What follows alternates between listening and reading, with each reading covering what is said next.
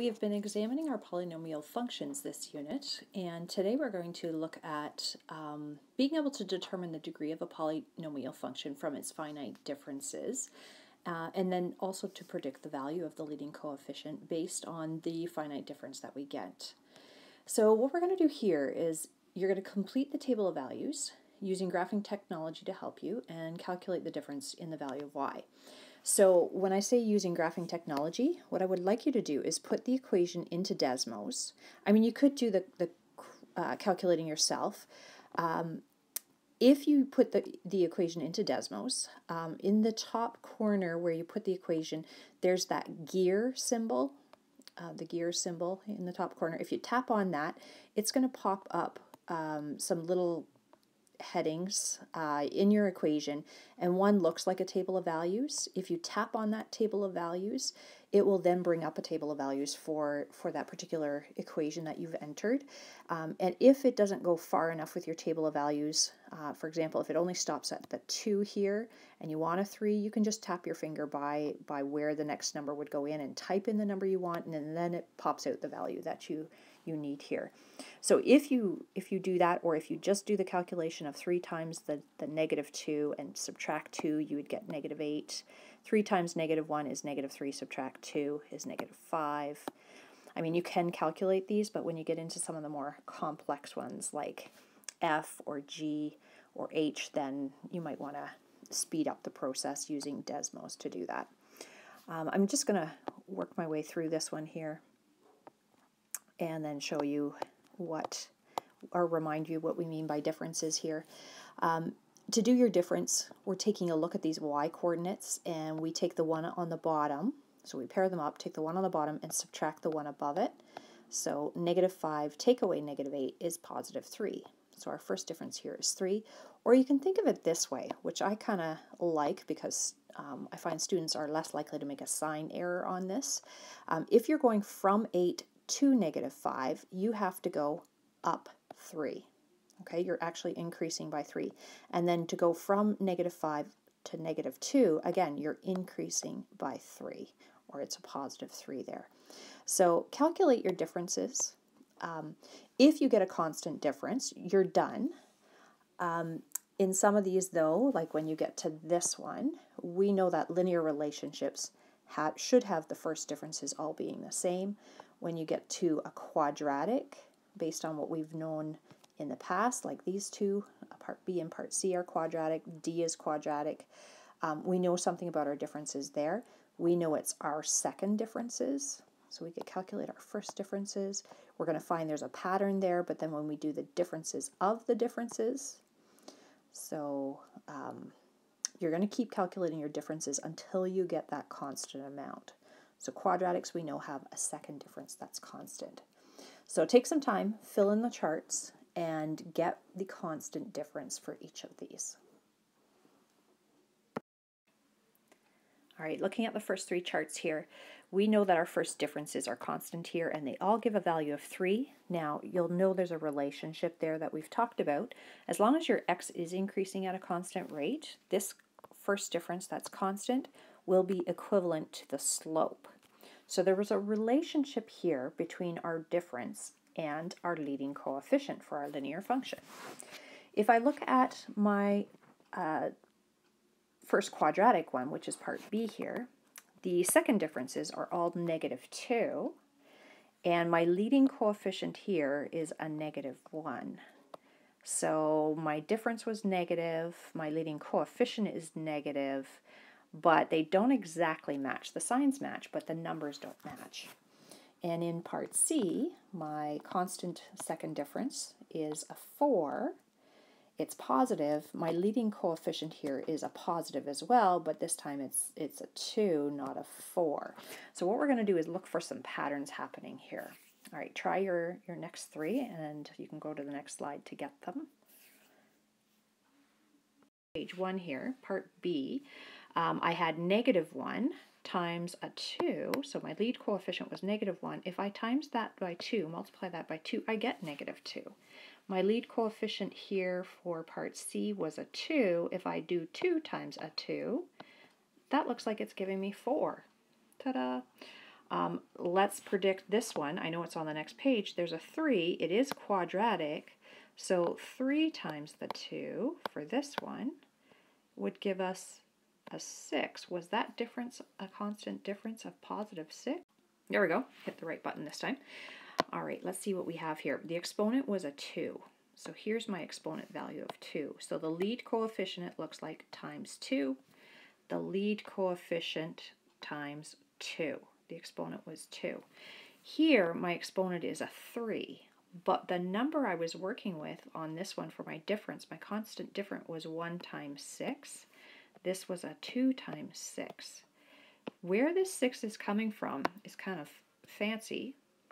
If I take 3, which is my degree, and times it by the 2, the degree ahead of that or before that, that's where I'm getting a 6 from. So lead coefficient times 3 times 2 is how I can calculate those constant differences. Now let's go back again. Okay, looking at our values here, I had a second difference that is constant.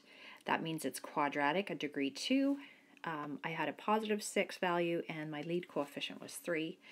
Here's my first cubic function in part E, and you'll notice it was the third differences that are constant. Its value is 6, and the leading coefficient this time is just a 1. Again, part F, it's a cubic. My third differences are constant, and my leading coefficient is a 2, but this time it's 12. Okay, so a 1 lead coefficient had a constant difference of 6. A 2 as a leading coefficient had a constant value of 12. So this 12 really is the 2, maybe the lead coefficient of 2, times the constant difference of 6.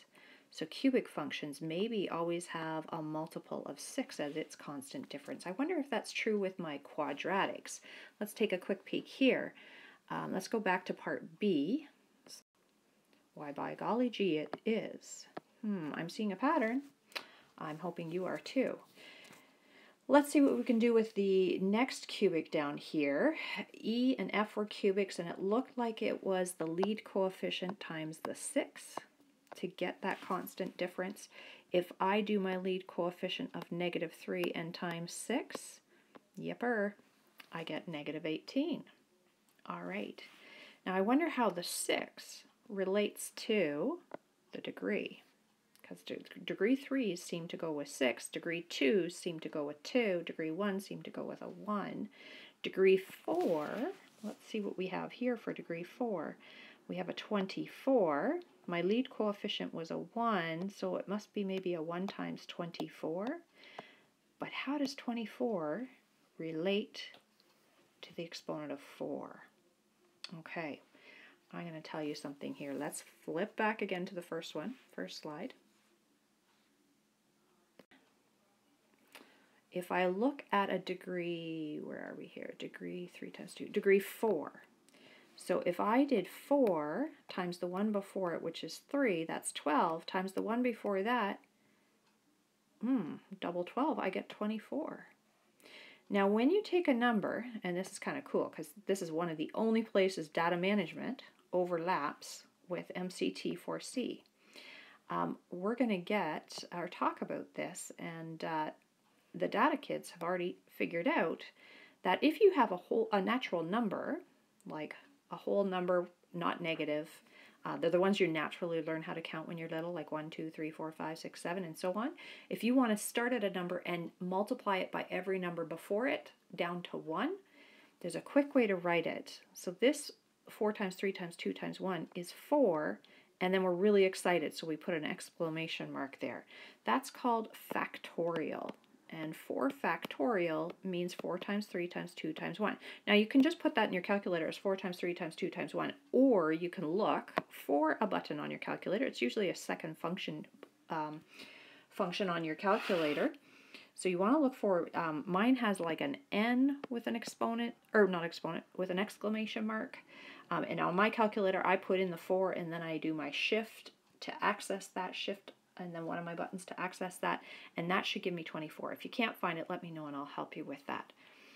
So there's a relationship here that we can work with. Okay, we're going to summarize our findings here. What relationship do you notice between the difference that is constant and the degree of the polynomial? So we know first degree functions, linear functions, have the first difference that's constant. A second degree, a quadratic, have the second differences that are constant. The cubics, degree 3, have the third differences constant, and so on. So I'm going to type up that relationship here. Okay, so the degree tells you which differences will be constant. For example, a degree 4 polynomial function will have the fourth differences constant. The next thing is what relationship exists between the nth difference and the numbers in the polynomial. So that gets a little bit trickier to type out here, so I'm going to write that with my pen. The nth difference, so if it's a degree 4 polynomial, it means the fourth difference would be constant, and its value would equal, so the fourth difference, or the nth difference value, will equal, we took the leading coefficient, which I could have just written as a subscript n, like we have in the past. So it's our leading coefficient for our polynomial, multiplied by n, where n is our degree, factorial. Okay, so n is our degree, and then this symbol means factorial. Okay, so that exclamation mark is factorial. Factorial. And n, that is our degree value. So fourth degree, the n would be 4.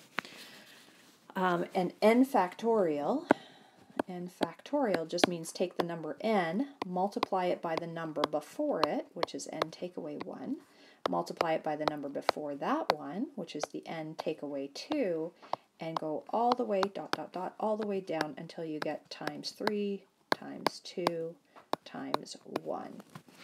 Okay, so 5 factorial, for example,